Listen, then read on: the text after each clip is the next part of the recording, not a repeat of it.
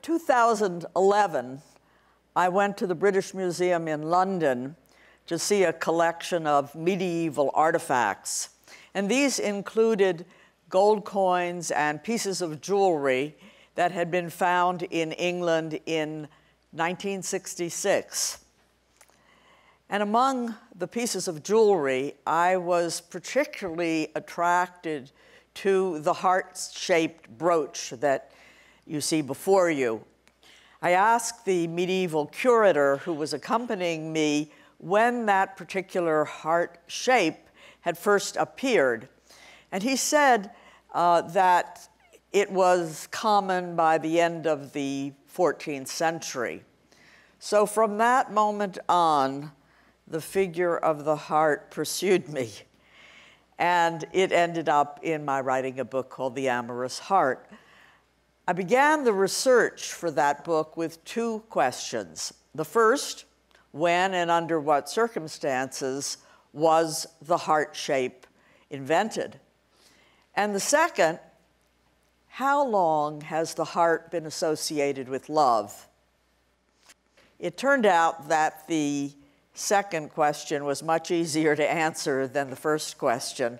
So I'll start with the second question and come to the first question later.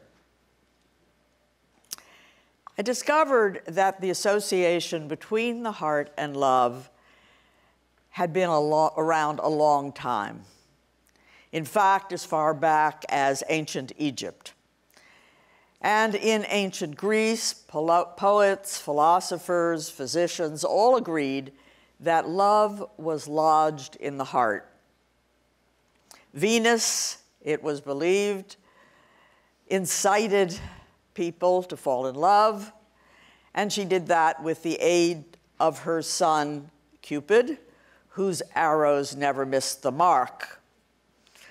But the Romans also had a curious belief, and that was that there was a vein extending from the fourth finger of the left hand directly to the heart. They called that the vena amoris. And because of this, the fourth finger would have the honor of wearing the wedding ring. This idea held on, even though it was based upon incorrect knowledge of anatomy. In the medieval period in Salisbury, England, during the church ceremony, in the liturgy, the groom was instructed to place a ring on the bride's fourth finger, because from thence there was a vein that led directly to the heart and inward affection. So today, wearing a wedding ring on your fourth finger goes back to the Romans through the medieval liturgy until our own time.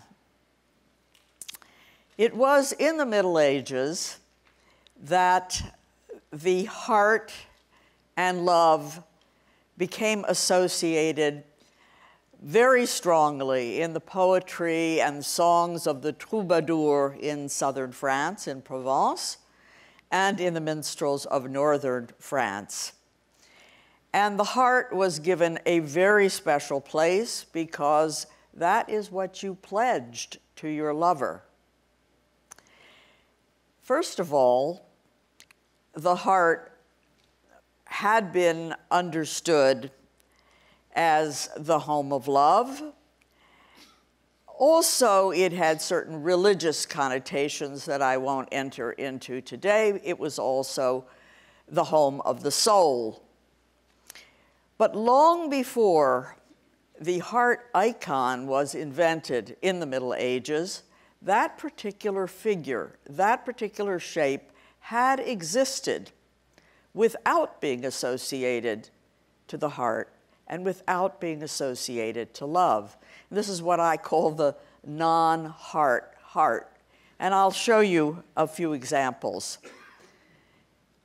What you see before you certainly looks like our familiar heart icon.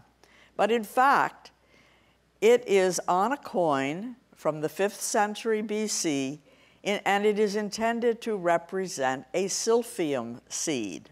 Silphium was an old, now extinct form of fennel. Why in the world would ancient Libyans put this seed pod or seed on a coin? Well, it turns out that silphium was known for its contraceptive properties. And the Libyans, the ancient Libyans, got very rich from exporting silphium throughout the known world. And they honored it by putting it on one of their coins. So only a very circuitous relationship with love.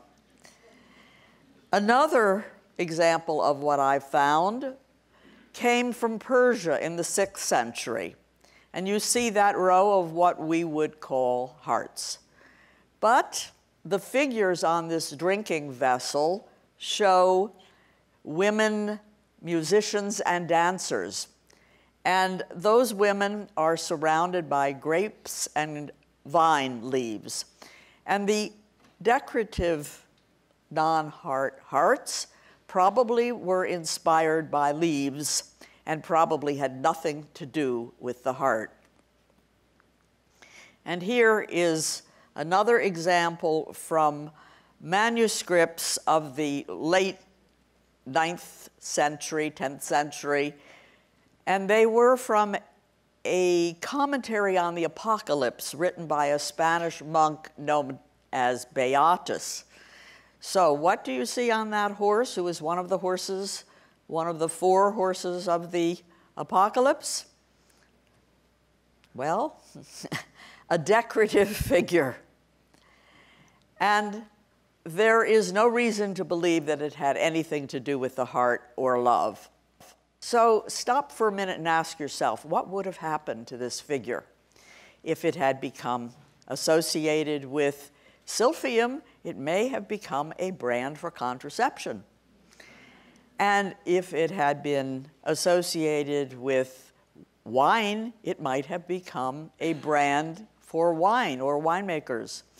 And if it had been associated with the 4 horses of the Apocalypse, it may have become a brand for horses. I mean, certainly the double lobes do suggest haunches, but it didn't become any of those things. So we have to go to the 12th, 13th, and 14th century, when the ideas of courtly love were circulating in Europe.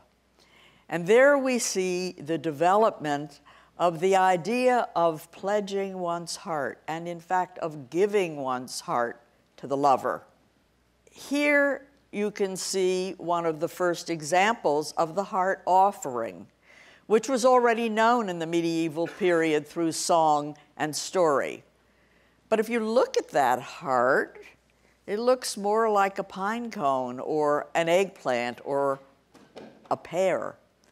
And that's because Galen in the 2nd century had described the heart as shaped like a pine cone.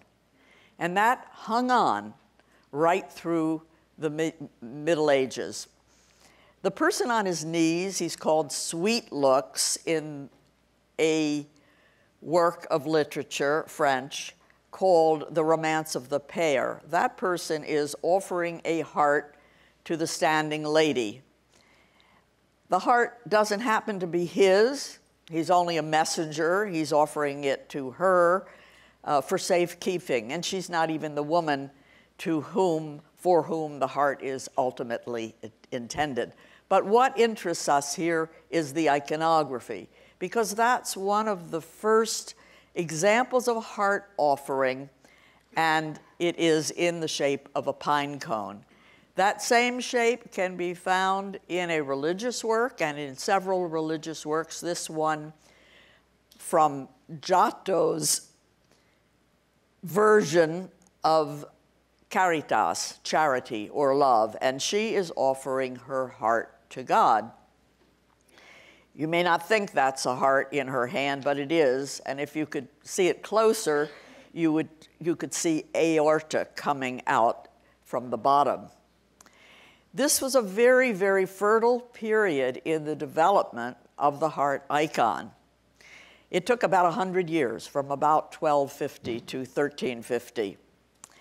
And Italians in the north of Italy were experimenting on different versions of the heart. This is one by a little-known writer and miniaturist called Francesco da Barberino.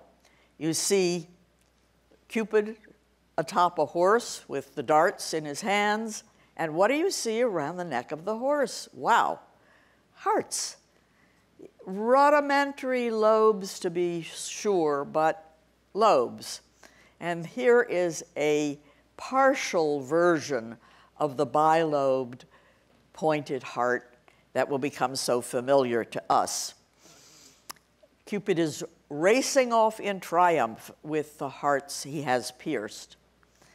And here's another, also by Giotto, version of the heart, less positive than some of the earlier ones, because you've got Cupid with a bandolier across his naked body, hearts hanging by their stems, and Cupid is blindfolded.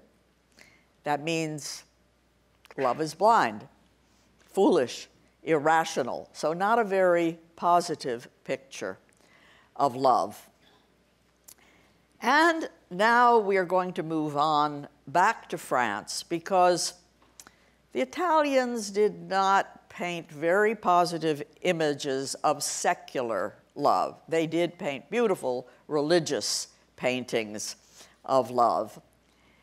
We have to return to France for the first indubitable heart icon with two lobes and a point. And this comes from a French manuscript around, well, the date is 1344, because the Flemish painter, miniaturist, signed it. His name was Jean de Grise, and he signed it with the date 1344. The woman is accepting the heart offered to her by the kneeling man, who is pointing to his chest as the place from which it has come. From this moment on, 1344, there is an explosion of heart images, particularly in France, but then in northern Italy and throughout Europe.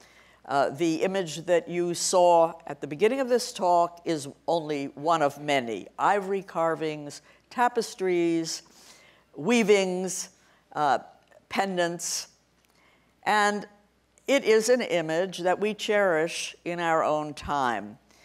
And it continues to evolve in Valentine's, emoji, and of course well, it has become a verb. I heart New York.